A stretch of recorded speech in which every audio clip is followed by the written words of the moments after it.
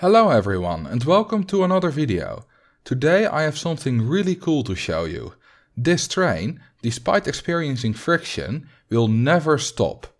This is not because I put a secret chain lift in it or some boosters or something. This is just a normal track and a normal train with normal friction, and yet the train just won't lose any speed. If I close the ride and retest it, you can see that the train slowly gains speed until it reaches the point where the amount of speed it gains every time it goes around the track is equal to the amount of speed that it loses every time it goes around the track due to friction. With this 6-car train, the top speed it will reach is 106 km per hour, which is quite a bit faster than the 67 km per hour that we launched the train at. So, how does this work?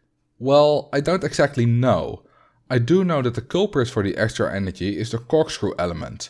Me and someone called Zwaardsbij did some experiments and we found out that when a coaster goes down a half corkscrew element, it gains more speed than it should, and when it goes up a half corkscrew element, it loses more speed than it should.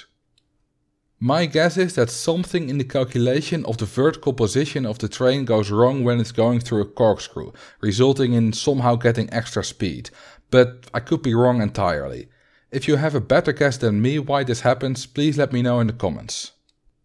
The fact that the train also loses some speed when going up a corkscrew means that the setup for a perpetual motion machine will only work with a half loop, barrel roll or inline twist leading into the downwards corkscrew, but not with an upwards corkscrew leading into the downwards corkscrew for just a full corkscrew element.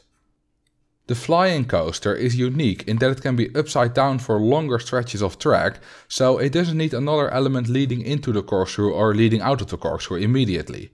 However, you do still need to twist it back another 180 degrees somewhere if you want to turn it into an infinite loop of track. There are some fun things that you can do with this behavior. For example, you can make a lift hill that doesn't use a chain lift.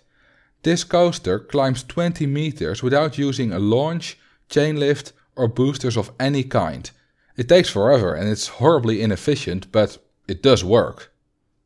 Another use is for creating coasters that have to take a certain element multiple times before they can move on. This corkscrew coaster has to go through the sidewinder 3 times before it has enough speed to clear the hill and finish the track. There are also instances where a train mysteriously gains speed that do not involve a corkscrew. This setup was discovered by Stu.